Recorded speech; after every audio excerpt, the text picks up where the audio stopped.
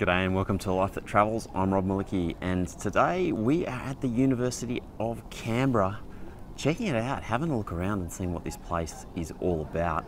Obviously just outside the centre of Canberra itself, and I've got to say, on a glorious day like today, end of winter, early spring, it's spectacular here on campus. People chilling out on the lawn, lots of stuff going on. I really like it. Let's go and have a look around.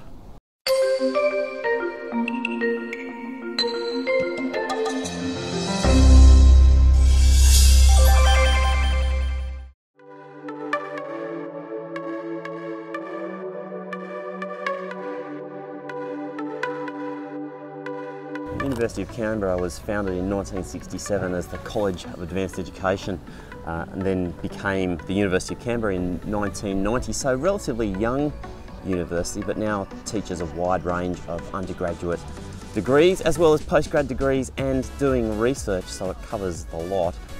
Here, the main discipline areas for you: applied sciences, you can do health, there's education, which is quite strong, business, governance and law is taught here, as well as design and a number of other discipline areas. And one of the things that UC has done very well is created pathway programs to come and study here. So you do have different options for getting in. It's not all about those final marks straight out of university. You can come through one of the pathway programs, not only from pathway programs like through TAFE here in Canberra, but also from Melbourne and Sydney as well. So the university has certainly tried to open itself up to give students the widest range of possibilities to getting in here, which is a good thing. This is one of the things I'm really passionate about, overseas study opportunities from universities, and UC's got some really fantastic options for students to go and have international studies as part of their degrees: semester exchanges, study tours, short programs, internships and other kinds of opportunities.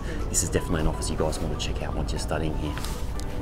The university is home to about 13,000 students, and everyone's here on this one campus at Bruce in the ACT, of course, though there are those pathway programs that I was talking about available through some of the TAFEs interstate, which is pretty good. UC also does really well in a number of areas. It's ranked consistently in the top 100 young universities in the world, so that's universities under the age of 50, so that's quite an achievement. And in addition to that, it does very well in terms of graduate employment, 90% graduate employability, which is above the national average. It ranks well on some of the other indices and indicators that you might want to look at. So a website I highly recommend you checking out is the Quality Indicators of Learning and Teaching. It's an Australian government website where essentially they interview students who are both studying here and who have graduated from the University of Canberra. And there you can dig down into the details of, how satisfied students are with particular courses here. And once again, like rankings, they aren't everything, but if you dig into the detail, you can find some interesting stuff that might help you with your decision. It's fantastic, yeah. So fantastic. Yeah. There's a lot going on all the time and you're always kept busy. They're very supportive. Yeah. Oh, good, yeah. I don't know about like ANU because I've been told that ANU is a bit better, but I just came straight here and there's just so many like study sessions you can just get with a bunch of friends, and someone that's already done the courses and the units will come and help you, and it's just, there's a lot of good support programs at UC, so. Nice. Yeah. For those students who might be at high school, have no idea what peer-assisted learning is, what is that? Yeah, it's basically like free tutoring, but it's done by students that may have only just been in your shoes the year before, so they're going to know roughly what the course is still like and how to help you with it, and even just where else to get support, I guess, in terms of the teachers, because they would have only had the same teachers the year before. It gets a lot quieter when the mid-semesters are coming because everyone's just like knuckling down, doing their studying. But between it does get pretty bustly. Yep.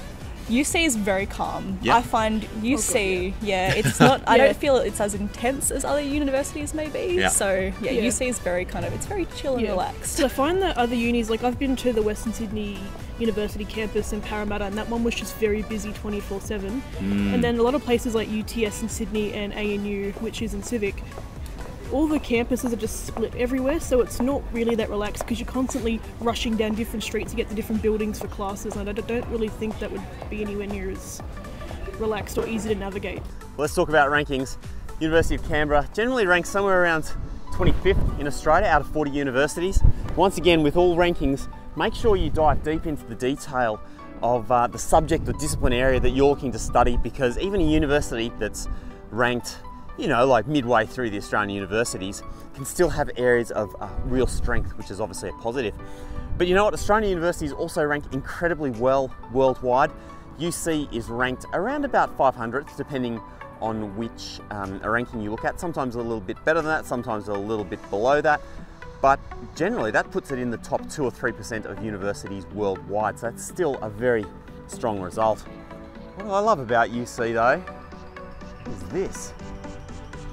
Look at the absolute magnificent view all the way out to the ranges in the distance. It's just a spectacular, quiet, nice place to spend time. So let's keep looking around. Try and sneak up on some bunny rabbits. This is pretty awesome.